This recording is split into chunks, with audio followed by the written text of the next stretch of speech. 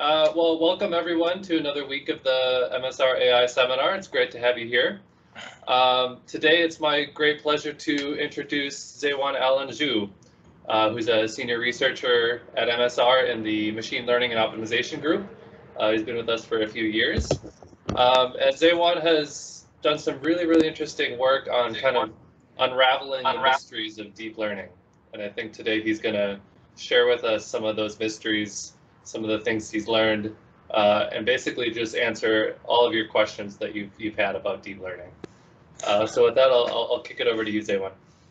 Thank you so much, Sean. So maybe I can't answer all of them, but I will try to address as many as I can. Okay, why does deep learning perform deep learning? So before I even start to address this question, let me ask you something even more stupid. What is deep learning? So if you go to Wikipedia, it says deep learning is also known as hierarchical learning or hierarchical feature learning. So this citation here actually goes to the 2014 book written by Li Deng and Dongyu, who used to be here at MSR. Actually, Li Deng created the deep learning research team here, but now they are directors at other places like Citadel and Tencent. So they wrote on their first line of their book that deep learning is hierarchical feature learning, and by this, they actually mean that the features from higher levels are learned as simple functions over features of lower levels. Okay, so your network, for instance, we may have like convolutional layers, which are simple functions, but once you learn like simple functions over simple, the combined thing can be a very complex concept that you're learning. So therefore, like back to the early days, like say 2014, this is like a common knowledge. People understand that deep learning is doing hierarchical feature learning. But because in recent years, deep learning has evolved so fast, especially on the applied side. People have really started to forget about this. Over the past weekend, like I tried to, for instance, survey two of my friends. So I asked the first one, like, what is deep learning? And he told me deep learning is AI. The second friend, like, she told me deep learning is like lost us backward. So of course they're both correct. I mean, in the sense that this is how you implement deep learning, but still, like intrinsically, what is deep learning? What is it learning? So not only my friends, in fact, even on Wikipedia, this word of like hierarchical learning has been dropped since January 2020. Actually, this is done by a like Canadian IP address. So this person said, deep learning is not known as hierarchical learning, and none of the citations below call it like this. Okay, what the hell? So I just showed you a citation, okay?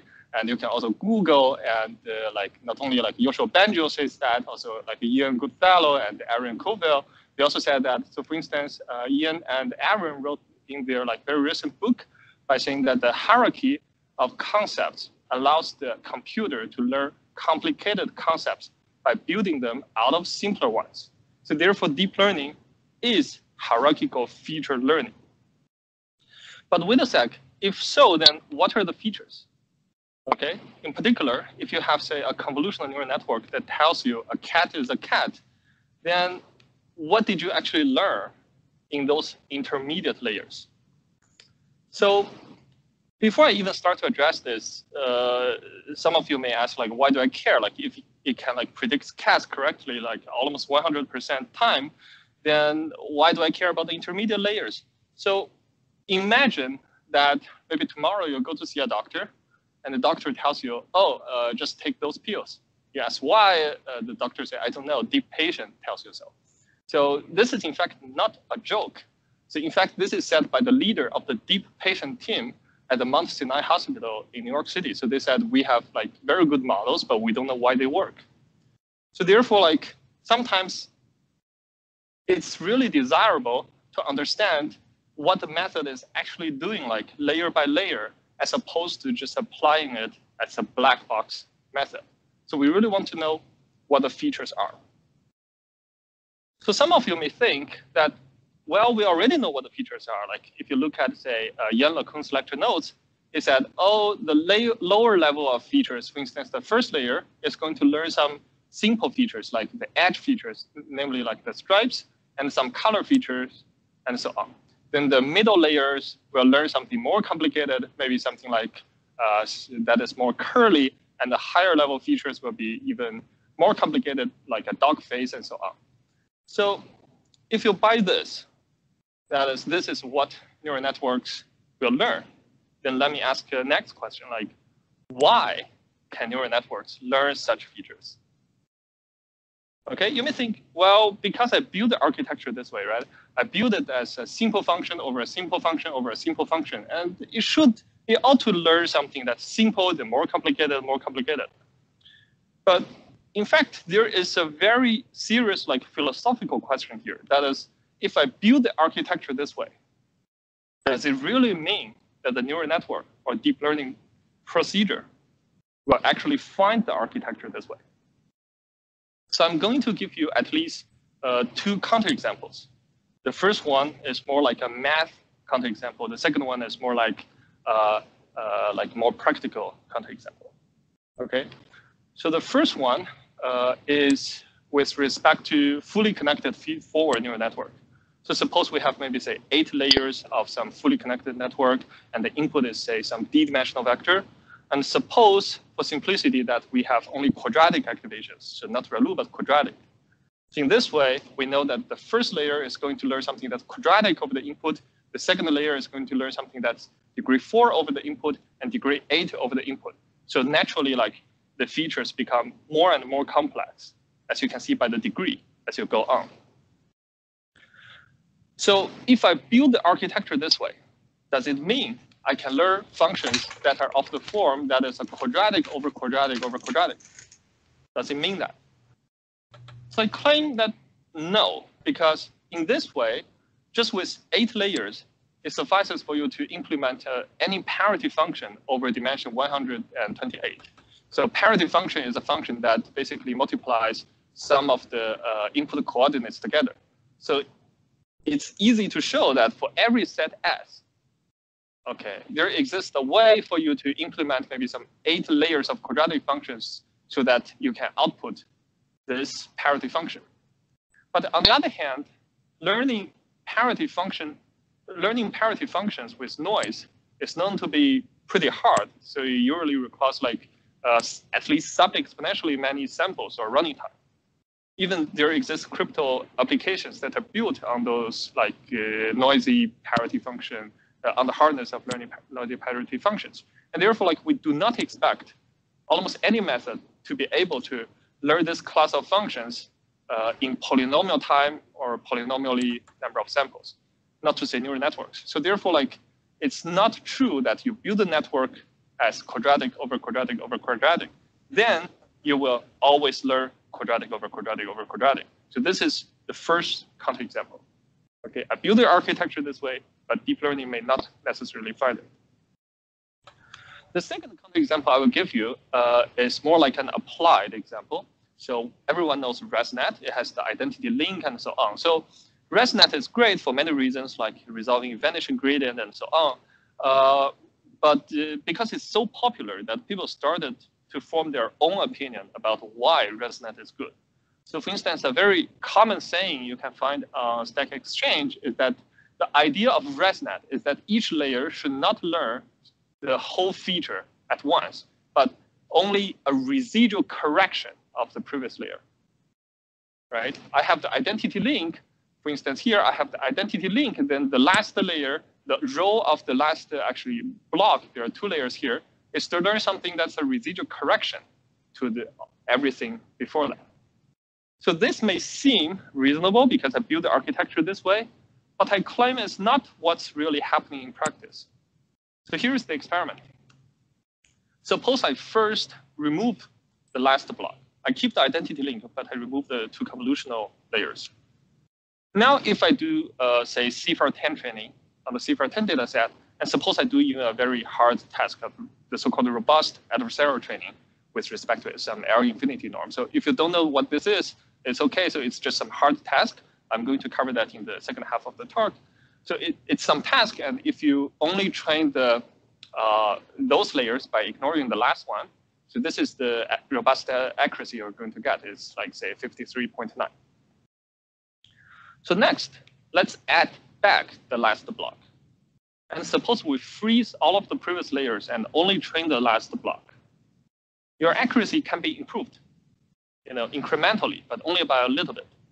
But instead, if you train everything together, you're going to see a much bigger accuracy jump.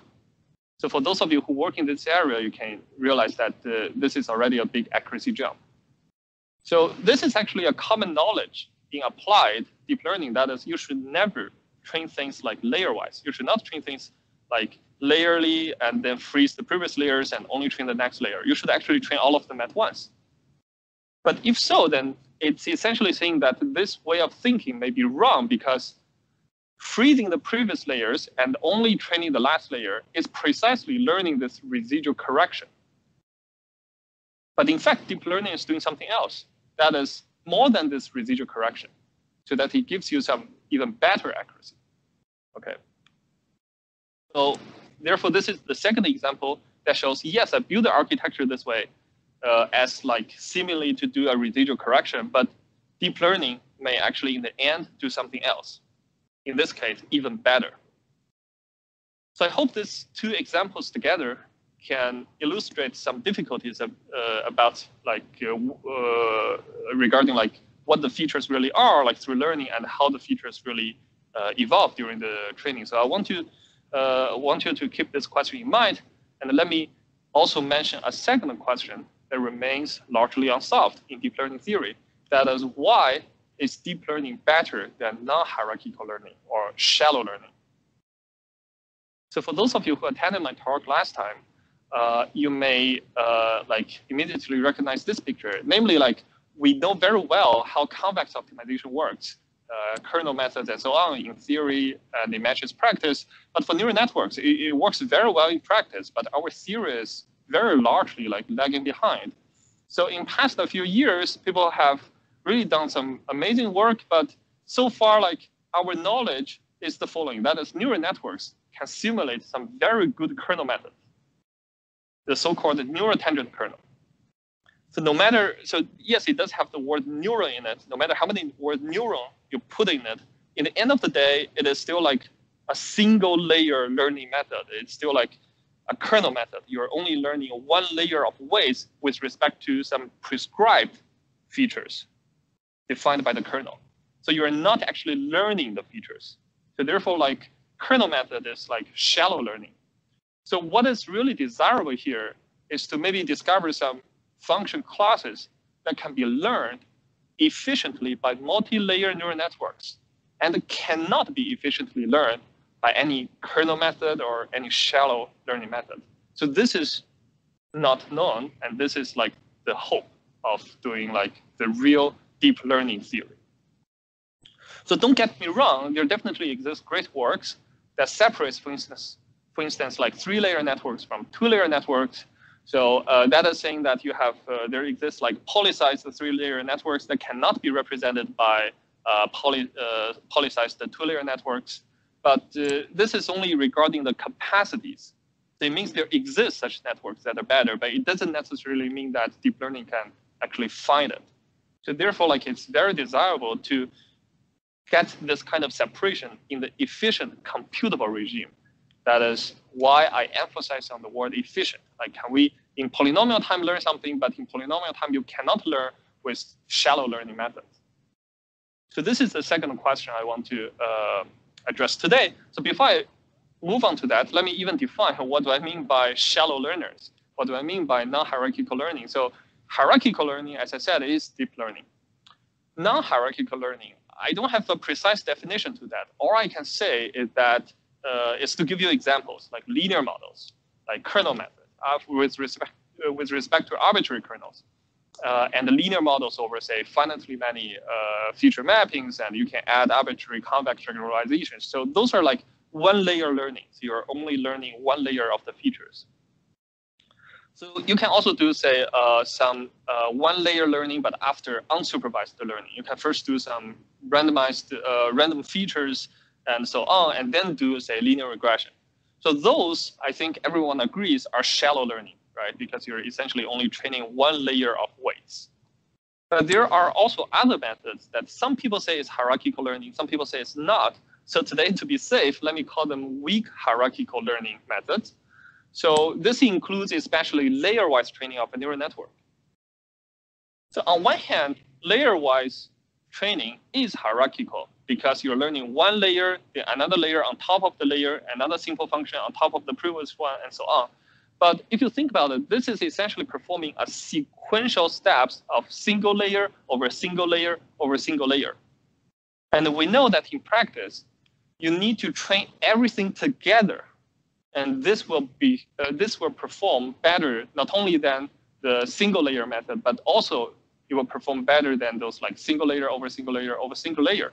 And therefore, like this question number 2 I want to address here is asking this question, that is, why is it better here comparing to everything below? So those are the 2 central questions I wish to address today. Before I move on, let me emphasize once again that it's not necessarily true that if you build something deep, then in the end of the day, you will learn something deep. Maybe you will learn something shallow, right? So therefore, like it's very important to understand like what are the features, how do they evolve, and what are they like in the end of the training, like what they really are, is that really deep. So the first result I want to show you today is a joint work with Allen-Zhu, CMU professor. So in our result, we have proof by picture and proof by simple math. So let me begin with the proof by picture. That is, suppose we take, say, AlexNet. So most people know AlexNet, 5-layer neural networks. And suppose we do, say, 10-class classification on CIFAR 10 dataset. And let us focus on the features of the first layer, which is easier to write down. This is just 11 by 11 by 3. So it's an 11 by 11 RGB picture. So you can just plot it and see like how does it evolve during training. So as a simple experiment, let me first remove the rest of the convolutional layers and only connect the output of the first convolutional layer directly to essentially to the output. And then suppose we only train the first layer. Let's see what happens. Okay. So starting from random initialization, I claim that the 64 neurons will very quickly converge. And then no matter how you change like learning rate, how you like change weight decay, they pretty much stay where they are. They don't change anymore. This is fully optimized if you only train the first layer. But if you suddenly add other layers also into the training, then the features start to improve again very, very fast. And eventually they just become something that you can tell like it's much better than if you train the first layer only. And for such reason, we refer to training only the current layer or the previous layers as the process of forward feature learning. And we refer to the second step as backward feature correction. Namely, you're training deeper layers, which somehow helps the lower levels to actually improve. Okay, so this is a toy example regarding the first layer of AlexNet. But let's see some more complicated example. So for instance, ResNet. Okay. So for ResNet, we can do the experiment about, say, removing the last block and then adding it back, and let us see how the features evolve. Remember, like the features have to evolve, because if they don't, then this becomes layer-wise training. If the features of the previous layer like don't change anymore, then like we don't get good accuracy because we're only training the last layer. So in this experiment, let me first remove this block and train only the previous layers and visualize all the features. And then let me add this back and see how the features change. Okay, so I understand that people have different ways of visualizing features. I'm going to actually cover the feature visualization algorithms in the second half of the talk. But suppose for now, you buy that this is some feature visualization algorithm. You see like horses and trucks and so on. Then let's not worry about the algorithm and see like how it evolves under this visualization algorithm. If you add this last block in, I claim that this is what's going to happen. So 2 observations. First, features get improved. Maybe it's hard to see from the pictures, but I promise you that the accuracy gets improved. And more importantly, like the features correlate with what have already existed if you only train the previous layers. For instance, like This was a truck, it remains to be a truck. This was a dog, it remains to a dog. So the features don't change drastically. By adding a new block in, then the features don't change drastically. They only get backward corrected a tiny bit. Okay, so this is something you can experimentally verify, and is what we refer to as backward feature correction.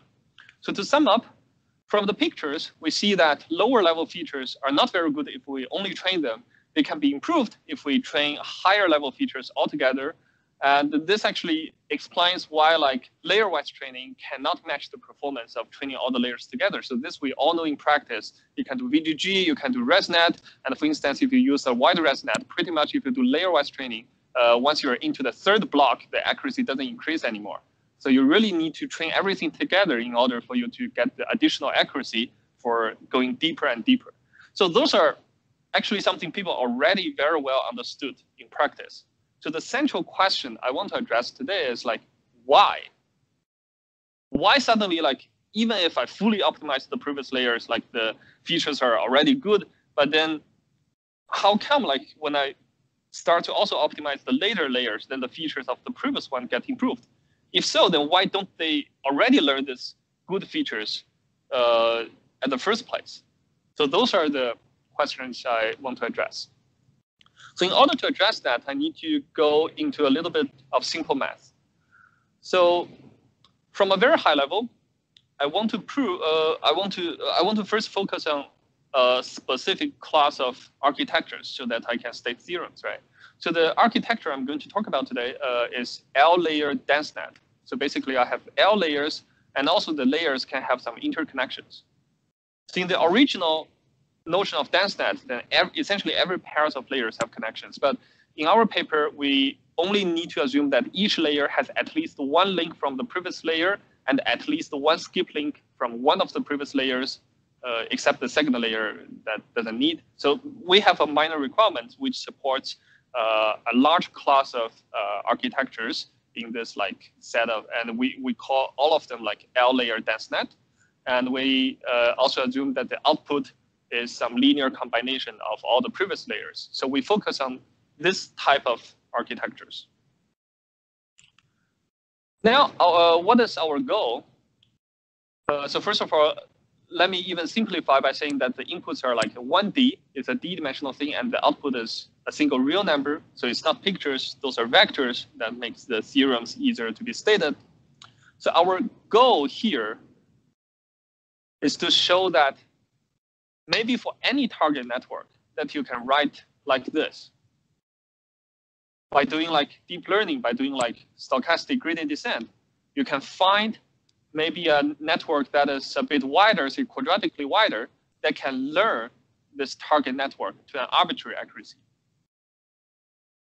In other words, our grand dream is to prove a result like for any network of this form, we can learn it as long as we have a bit of over-parameterization.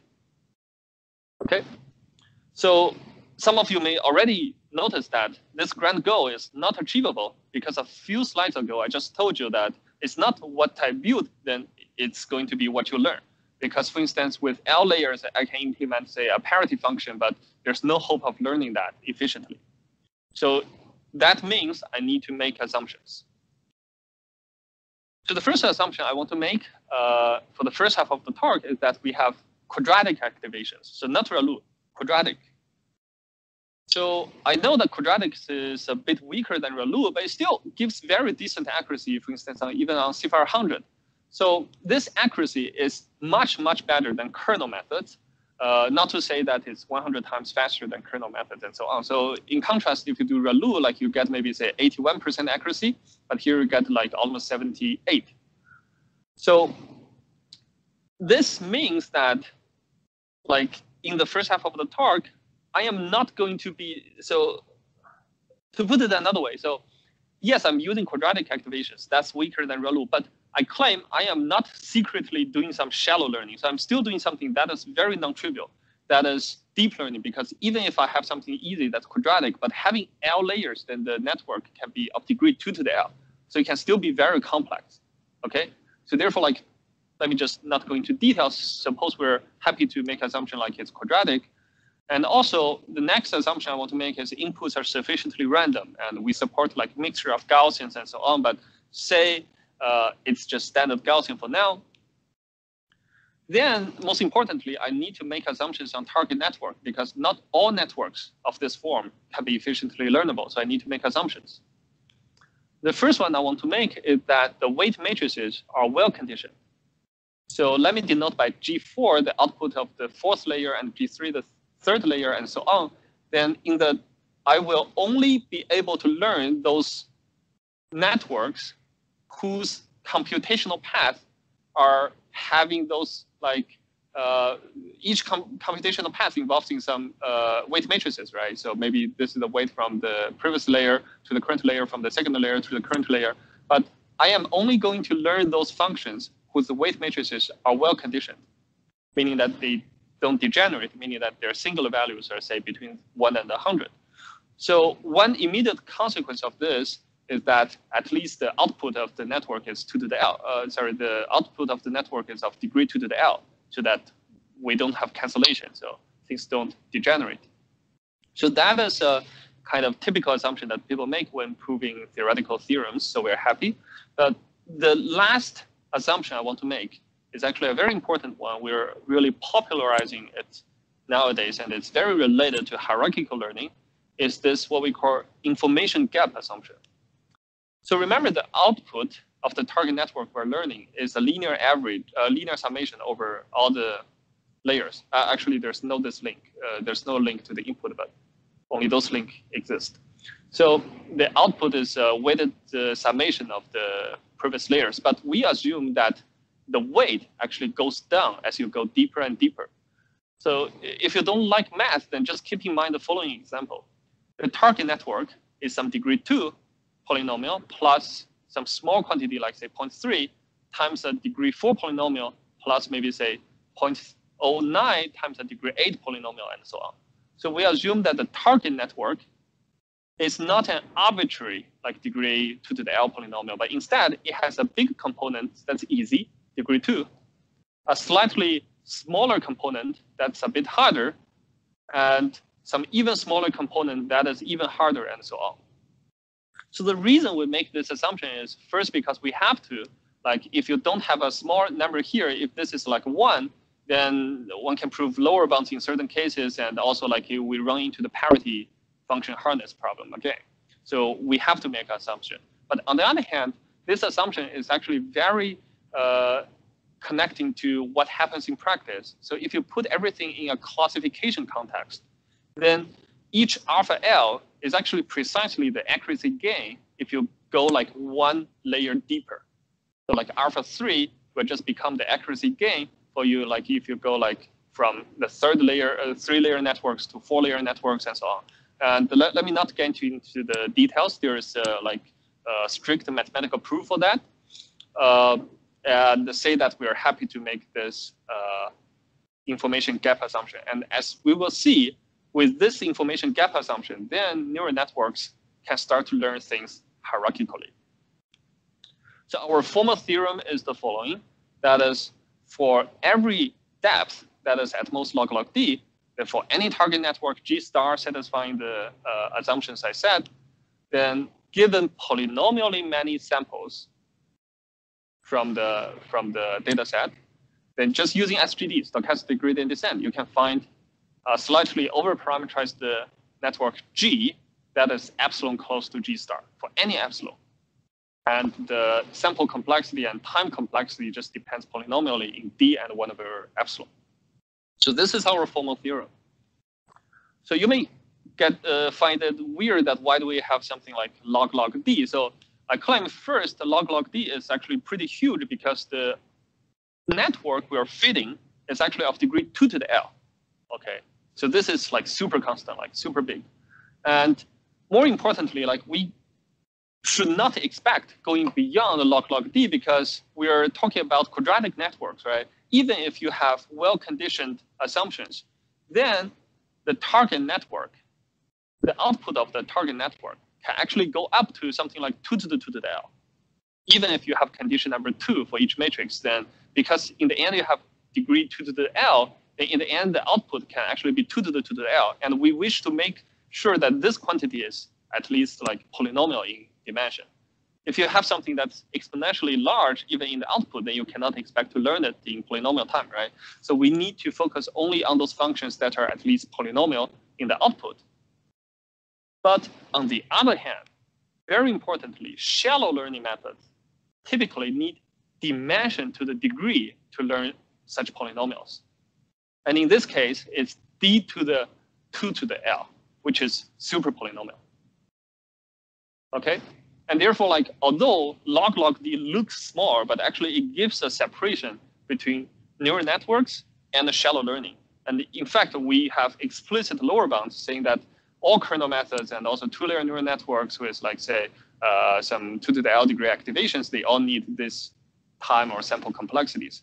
So therefore, like, our theorem really gives a separation between the following. That is, neural networks can polynomially learn, in polynomial time, learn some function class, but all of those methods will fail. They cannot be polynomial time. But I agree that we did not rule out any shallow learning method. For instance, there are methods like tensor decomposition, sparse coding, and so on. So we did not rule them out.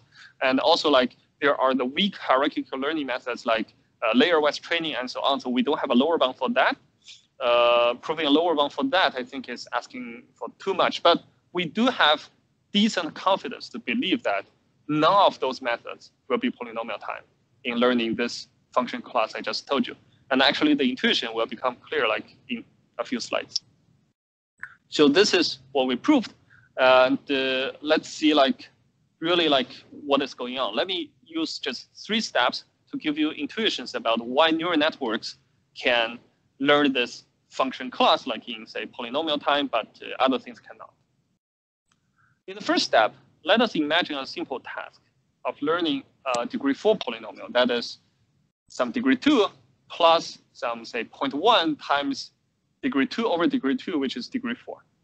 Our hope is to say, maybe by using a 2-layer network, the first layer can learn x1 squared plus x2 squared up to some error, say, 0.1. And then maybe the first layer will pass down x1 squared and x2 squared respectively to the second layer. Then the second layer just needs to learn a quadratic function over the output of the first layer. So this is the hope. So if so, then each layer is only learning a quadratic function over the previous layer. So this is really easy. So we don't want a single layer to learn something that's of a high degree, because that's usually computationally hard. So we want each layer to only perform simple tasks like learning quadratic functions. So this is the hope. But I claim there is an immediate bug to this. That is, why does the first layer give x1 and x2 to the second layer? Why can't the first layer give this one? So in fact, this pair also sum up to x1 squared plus x2 squared. Actually, there are infinitely many of such possibilities. And if so, then the second layer, actually, learning is dead on the second layer because there exists no quadratic function over this input anymore in which you can reconstruct x1 to the 4th and x2 to the 4th. And therefore, like, if the first layer is passing this down to the second layer, then we cannot continue learning.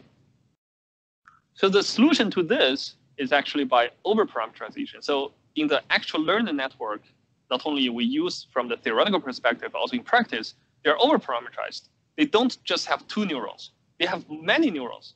And if so, then what the first layer is passing down to the second layer, you can actually prove that it's something like random with like some alpha I and beta I behaving like independent Gaussians. The reason for that is because you can take expectation and this sum up just to x1 squared and x2 squared. And because each neuron has a different Gaussian initialization, so some of them will go this way, some of them will go other ways. So therefore, like, what you pass down from the first layer to the second layer is actually a rich representation of x1 squared plus x2 squared. And then the learning can proceed.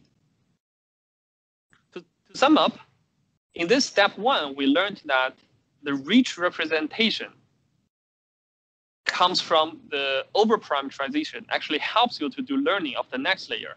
But keep in mind that this rich representation does not help for the current layer. from the current layer perspective, I don't care like what I learned. I learned this, I don't care. But in fact, this rich representation shall become later useful for later layers.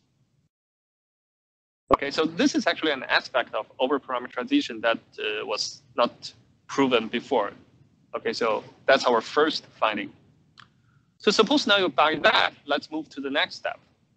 Suppose this time we're learning like some slightly more complicated function, and our hope is the same. The first layer learns x1 square, x2 square, and let's ignore the overparameterization issue for now because we already deal with it. And suppose the first layer passed down like x1 square, x2 square, and our hope is for the second layer to learn basically the second term, which is a quadratic function over the output of the first layer and also of the input.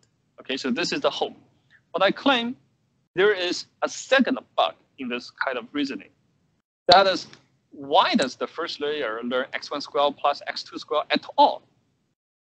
So during the training of the first layer cannot see this quantity. What the first layer sees is actually the entire function. So from the training set, no matter how many samples you get, actually you see the entire function. Therefore, like the first layer cannot learn this. It has to learn something that's subject to some 0.1 error. And if so, then the first layer may be subject to some other 0.1 error. In particular, it may overfit to this like higher level of signals. And therefore, the first layer may learn something like this, which is only alpha close to what you hope it will learn. In other words, the first layer can overfit. If so, then the learning is dead again, because the second layer, if you try to learn it using a quadratic activation, then like it cannot correct the remaining terms anymore. So this is overfitting, but this is not due to the noise of the data, but in fact, there's no noise here, right?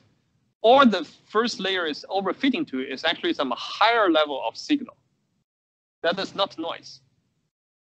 And if you only train the first layer, it can overfit. And this is precisely why that layer-wise training overfit to high-level signals, so it cannot go very deep. Therefore, we need to somehow fix what the first layer has learned. And this requires us to really train both layers together. So in the third step of the thinking experiment, let us consider the following scenario. So this time, the first layer already learned something that's alpha close. As I said, like it overfit, so it cannot be 100% accurate. Now let's think about what the second layer can do. I claim that the second layer can in fact learn a quadratic function that is alpha square close to the target, to this part. So even though this is alpha close, right? I take this as the input, I can do a quadratic function, but I claim this quantity is alpha square close to that. So this means if we train both layers together, then actually the first layer now has the hope of learning something that is alpha square close to the first quantity, because we're learning both of them together to fit this function. If the second layer can be alpha square close, then the first layer can also get improved and become alpha square close. And if so, then this output of the first layer can also be improved, becoming alpha square, and then the next layer can be alpha cube close, and this goes on. So to sum up, if you train both layers together, then actually not only like you can learn the second layer better, then you can backward correct the features of the first layer, and then that makes you learn the second layer even better, and so on. So in fact, things don't stop just at layer 2. Like the target function you're trying to learn can have even a higher level of component that's degree 8. And if you have a third layer, then something more complex like this happens. Like the third layer help you to correct not only layer 1, also layer 2, and so on. So disclaimer, I give you this intuition by using steps, like first do this step and then do that step and so on. But in fact, in the actual training, things are learned all together. So layers are learned simultaneously. And therefore, like those arrows here are all happening at once. Okay? If you ask me, like, can I maybe distinguish this arrow from that arrow to see like which one improves by how much and so on, then it's kind of hard to do. The only thing I can do is to say maybe let's remove the third layer and only train the first two. You see those arrows. And if you add the third layer back, you see more arrows. And I can tell you the difference here. So this corresponds to the experiment a few slides ago. I showed you by removing a layer, what are the features, adding it back, how do the features change? So that corresponds to that experiment. So to sum up on the first half of the talk, I showed you that there are conceptually two different procedures happening about feature learning. That is, there's forward feature learning and also backward feature correction. And also I give you one instance of a class of functions that can be efficiently learnable by neural networks and cannot be, and is to the best of our knowledge, is not known to be efficiently learnable by shallow learners. So that concludes the first half of the talk. Before I move to the second one of them, let me go back to this picture. That is, what are the features? Okay. So as I said, from Ian LeCun's lecture, then maybe those are the features. But wait a second, how do we visualize features? Okay. So when people talk about feature visualization, they really mean one of the following two things. The first is like this experiment. That is, given an input image, I try to look at what are the neurons that get excited. Okay, I look at this neuron and what are the neurons get excited. So this is, to be precise, not really feature visualization. So feature visualization should be the following. I give you a model that's already trained. I tell you the third layer, the fourth neuron. Then I ask you what does it learn? Okay. Then you're saying, oh, I don't know. Then I take an image. I tell you whether or not this neuron excites. So this is not exactly what this neuron is about, but it's what this neuron is with respect to a specific image. Therefore, instead, I want to focus on the other type of feature visualization, namely that is currently very popularized by the Google AI team. They do the following thing. That is, starting, instead of taking a real image, let's start from a random image, plus random Gaussian noise. And then you pinpoint to a specific neuron, say maybe the fourth neuron on the third layer. And then let us try to, starting from this random image, let's try to move in a direction to excite this neuron the most, to make its signal to go as high as possible. Okay, the way to do it is by taking gradient, take backprop, to find a gradient with respect to the input and then move in that direction. If you keep moving, you can find a direction or you can find an image that excites this neuron the most, and this gives you a feature visualization of that neuron. Okay, so unfortunately, if you do it this way, you can't see anything. You're in the end only getting something like noise. And therefore, what, for instance, those Google AI teams are really popularizing are those strong regularizations you put. Namely, every iteration, I try to move this random image in a direction that excites the neuron the most, right? But unfortunately, that's a random noise. So if I keep moving, it's still a random noise. So in order to see something better, they try to regularize the gradient to make it more like an image by, say, penalizing the high frequency Fourier coefficients of that gradient. And then if you try to move in the direction of real images, then in the end, you can see something that's good. You can see something that's as beautiful as this. And based on this, they say, say the first layer is learning edges, second layer learning textures and patterns and so on. But wait a minute, I want to pause here and ask the following question, is that really feature visualization? So in some sense, you're trying to see what you want to see, right? You want to see pictures. So you put a regularization to make that more like a picture. But if you remove those regularization, then what you're going to see are actually just like noise. In other words, for instance, the first neuron of the 27th layer of wide ResNet actually is learning this junk. In other words, this image will make that neuron excite the most. Okay? So then why does this happen? So after learning, this is a real life experiment. After clean training, then this image will excite that neuron the most. But why? I'm learning images, right? Why in the end, like the neurons are learning something like chunks? So before I even mention why, let me point out that this connects closely to a very like popular topic nowadays, that is adversarial perturbations. So we know that even if you get a well-trained, like well-generalizing neural network, but there usually exists like small perturbations you can add to make that image like totally something else. Like people make fun of this by saying that in deep learning, pigs can fly. So the reason for this is precisely because those neurons are not actually learning pictures. They are actually learning some like high frequency noise. And because of that, then adversarial examples exist. Okay, because this corresponds to what the neuron is learning, and therefore if you perturb the input into something in this direction, it can totally destroy the output of the network.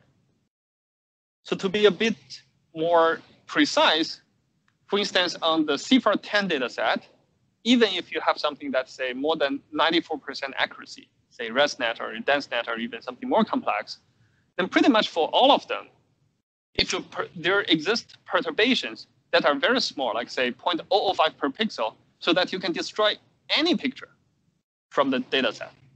So not only just pigs can fly, actually everything can fly. Dogs can fly, like frogs can fly. So all of them can fly.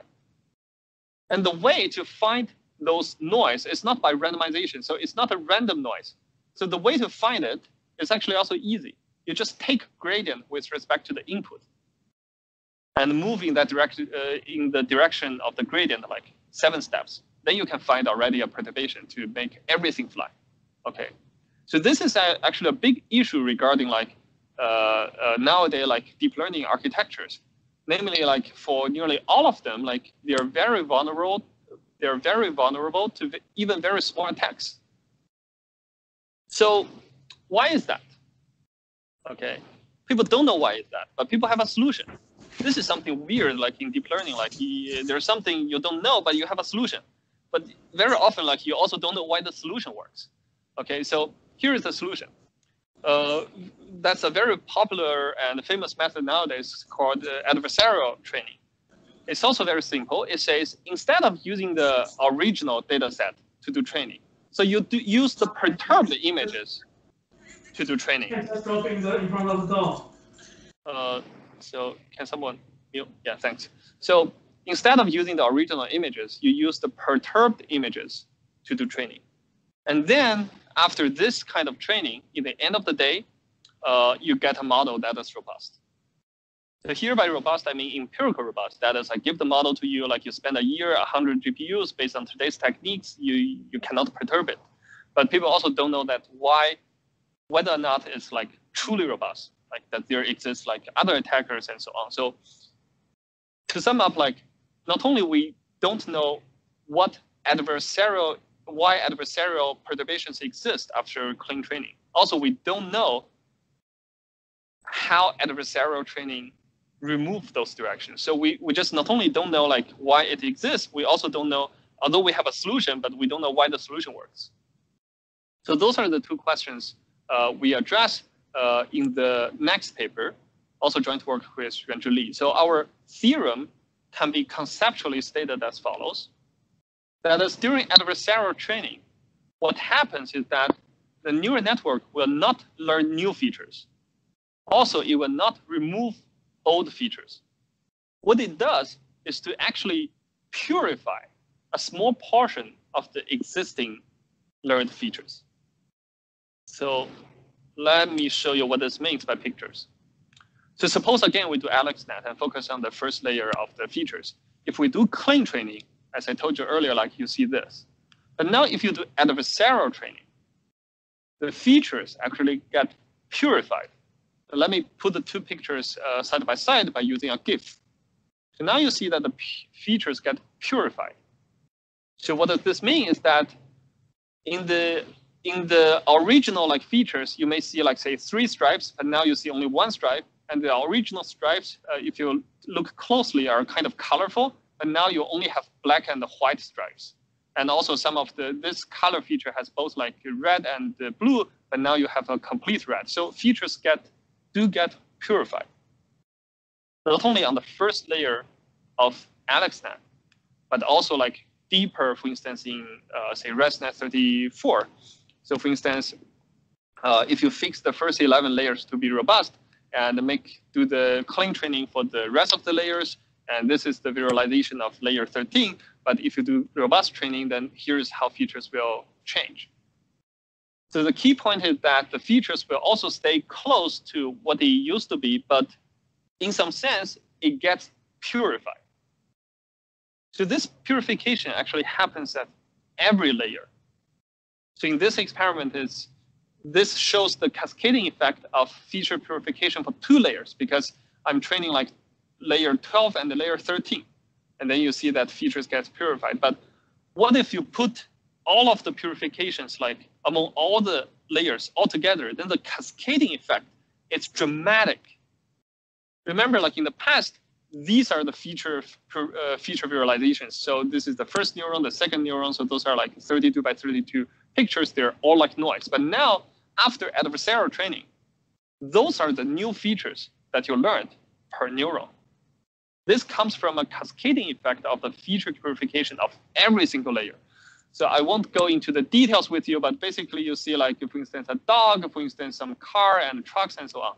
So basically, like all the features now become very meaningful and closely related to what you actually train. Not only true, like if you use L2 attacks, you can use other attacks, other different adversarial trainings, you pretty much all get this. So this is the joint effect of feature purification across all layers. And the final outcome can be really dramatic. So before I move into the math, then I think the takeaway message here is that if tomorrow someone asks you, like, what are the features, you should stop showing him or her, like, this picture. You should say, oh, those are actually the features that the neural network has learned. So I'm not sure if you want to tell your customer that this is actually what you learned. Maybe you're going to scare your customer away. So therefore, like, you had better do adversarial training. So in this way, you can get more confident about what your neural network is actually doing. So this is the takeaway message from the experiments. So why does this happen? Like, why don't features get pure at the first place, and why do they get purified later if you use adversarial training? So in order to understand that, let's go to the math and make 2 assumptions. The first assumption is that the input distribution is actually sparse in some bases. So in other words, say this is what we call the sparse coding model. That is, we assume that the input vector is some matrix M times a sparse vector plus noise. And this matrix is usually referred to as the dictionary because each column of the matrix can be viewed as a dictionary word, and each input is maybe a combination of 3 different words, but with different weights. So the key point here is that the hidden signal here, the Z, is sparse, and then you can have some noise. So we're happy to make this assumption because real-life images are indeed sparse in some bases. For instance, you can use just the basis from AlexNet to reconstruct input. You only need sparsity, say 0.4, to get a decent accuracy. And therefore, like, making sparse assumptions on the input is actually a very reasonable assumption. So on top of that, for notational simplicity, we assume that the matrix is unitary square, meaning that the columns are orthogonal. So in fact, you can also deal with incoherent non-square matrices. Let's not get into that. And here we assume that Z, the hidden signal, is k-sparse. Actually, it's a random k-sparse vector. That is any distribution satisfying this, as long as the coordinates are independent and so on. So you don't need to get into the math. The punchline is that each vector Z has a norm that is order 1, and it's k-sparse. It's either 0 or like it has a large signal, but it can be vary like on this interval. So for this talk, think about k being, say, d to the 0.35, so less than like square root d, but also larger than a constant. Okay, so k, this hidden signal is k-sparse. And for the noise, think about it being Gaussian. So we support more different kinds of noise, but think about it being Gaussian noise. And say that the data set is actually a task for binary classification. And there's a ground truth vector W star so that the label is determined by the sign of W star times Z. So think about W star just being 1, 1, 1, 1, okay, without loss of generality. So this is the assumption we make on the input distribution or the data set. And we want to use a 2-layer neural network to learn it. Okay? So our theorem can therefore be stated as follows. That is, like, for this data set, if you use a neural network like this, then first, like, claim training is good, and two, like, if you do L2 perturbation, then claim training becomes bad, even if you have infinitely many samples. But if you do adversarial training, it becomes robust against any possible attacker in this radius in polytime, and also, like, for different perturbations, and there are lower bounds. So those are some technical details that I don't want to get into today. Instead, I want to show you the critical part of our paper. That is, we actually proved how features get purified. Okay, so the remaining are just the things that you can imagine, like adversarial training works. So this is our proof. But more interestingly, like, let me show you how the features get purified. So here's the intuition. First, let's talk about linear classifiers. So does linear classifier work on this data set? I claim that it does not. Although the label, remember the true label is actually the sign of W star times Z, so it's almost like linear. And indeed, the best linear classifier you can use is to use this direction to interproduct it with the input vector. So this linear classifier is good in the sense that the base signal is precisely what you want, but it also has some noise, okay, sitting here. And I claim the linear classifier will fail if you have large Gaussian noise. So for instance, this base signal, you can calculate it's roughly 1, and the noise over there, if you have large noise, then it can go up to, say, 1,000. So the Gaussian noise can actually kill the signal. And therefore, like, linear classifier, first of all, will fail if there is large Gaussian noise.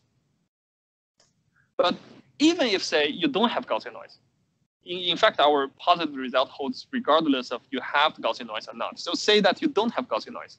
But I claim linear classifier is bad for at least another reason. That is, it fails when there is L2 perturbation. Even of a very small radius, like 1/√d. So if you're perturbing this direction, you can change the output of the linear classifier by more than 10. And then, like, the signal is killed again. So to sum up, linear classifiers is not good because it's not tolerant for Gaussian noise, and also, like, it can be, like, adversarially attacked by even a tiny bit of, for instance, L2 perturbations. So in contrast, let's look at neural networks. So let us consider the following neural network. I write it like this. So it's like each neuron is exactly the basis vector from the dictionary, and then times an indicator function. So I understand that this is not precisely a neural network. So the neural network has ReLU, but in fact, you can implement this, like, using ReLU very easily, because ReLU is nothing but a linear function times an indicator. So let me ignore this part of the math details. So just bear with me and imagine this function being a neural network. Okay, then I claim this neural network is robust to to even a large L2 perturbation. So here's why. Let's look at this inner product, like which is a dictionary word times the input. So this vector, this inner product, is either 0 or at least 1/√k. So the signal is either not there, because, like, this is exactly zi. So z is a sparse vector. So in most cases, like, the signal is not there. But if the signal is there, under our assumption, like, the signal will be large. Okay. So if this happens, then I claim that you cannot perturb this indicator function if you perturb by something 1/√k, because it's already at least 1/√k, and therefore, like, if you perturb by more than 1/√k, then this by less than 1/√k, then this indicator function does not change. This indicator function is therefore robust against a very large L2 radius. How about the linear part? So because the indicator function is robust, then the linear part is also good because this is a summation over all directions, but the indicator function will only be on for k coordinates, but not for all coordinates. And therefore, like, you only have k things being added together, in contrast to, for instance, here, like you have everything added together. So therefore, like the linear part also becomes robust. And you can do the math to show that this function is just robust to like square root 1 over square root k L2 perturbation. So to sum up, I just showed you that using high complexity networks, especially with ReLU activation, then you can denoise better and you can be L2 robust. But in contrast, if you use a simple model, like a shallow learning, like a linear model, then you cannot be robust, okay?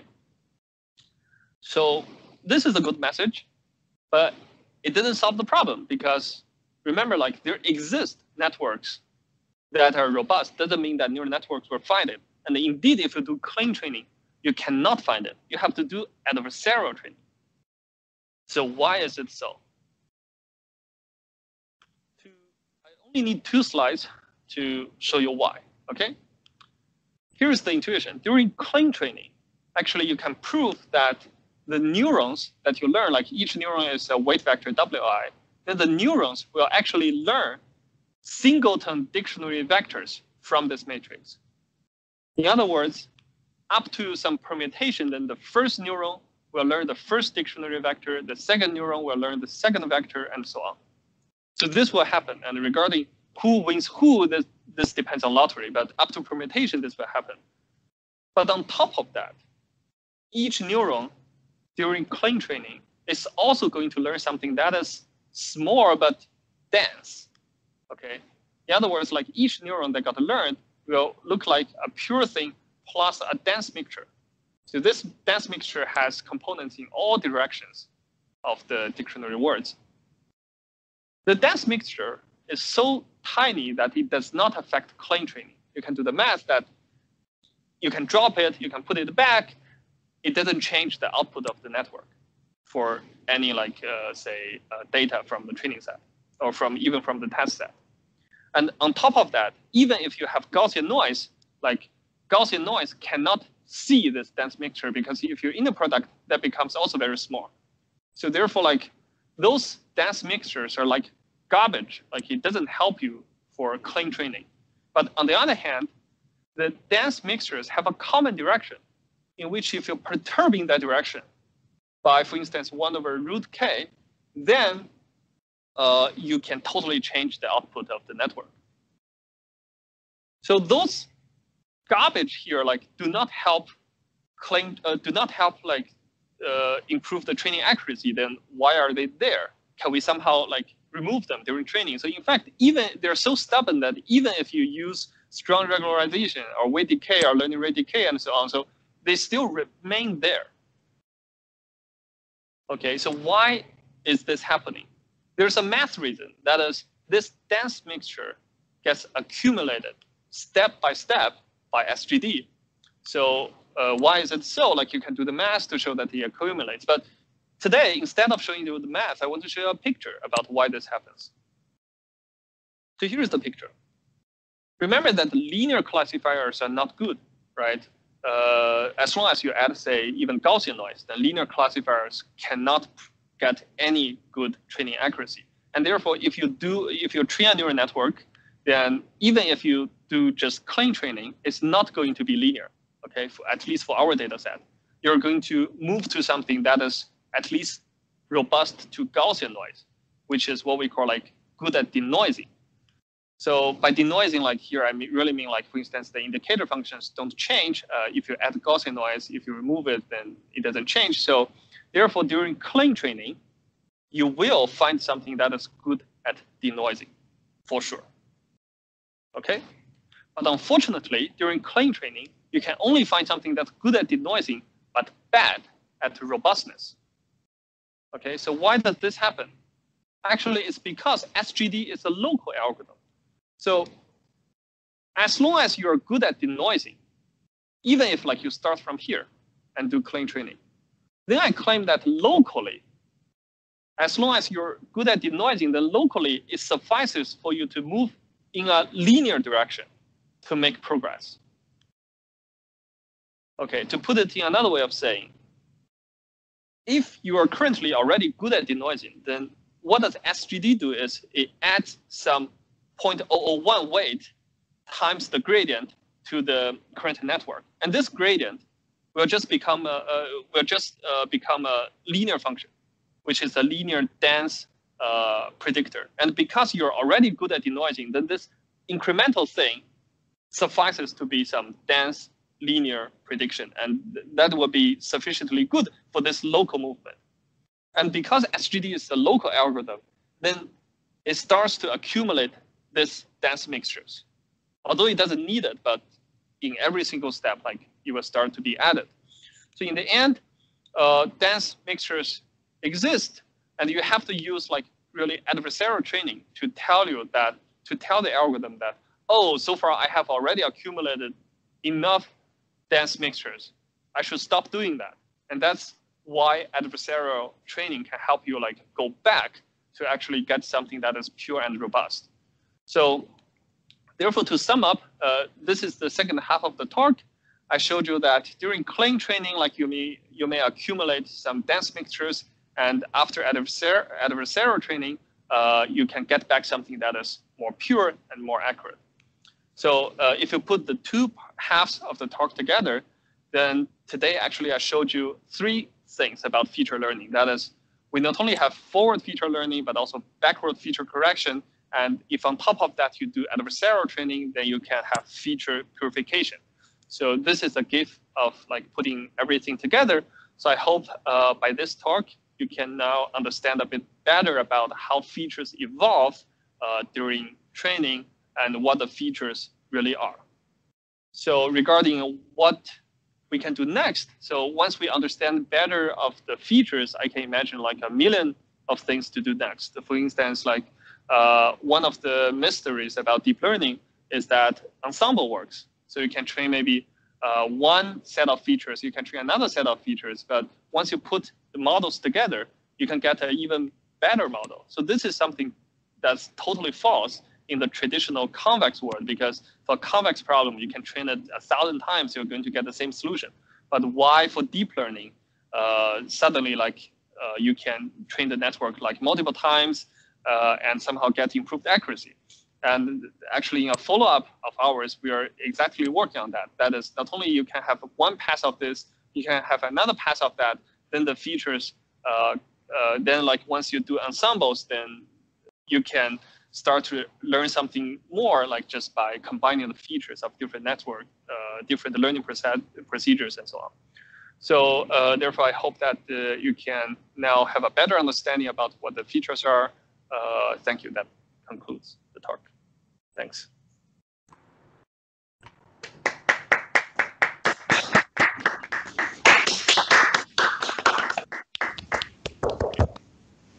Happy to take questions and also offline. And by the way, like if you are motivated by this talk and find applications about those visualizations, like feel free to reach out to me even offline and so on. So I'm happy to take questions now. Thanks, everyone. Yeah, if people, can you, if you have questions, please use the hand raising feature in Teams. And I can call on.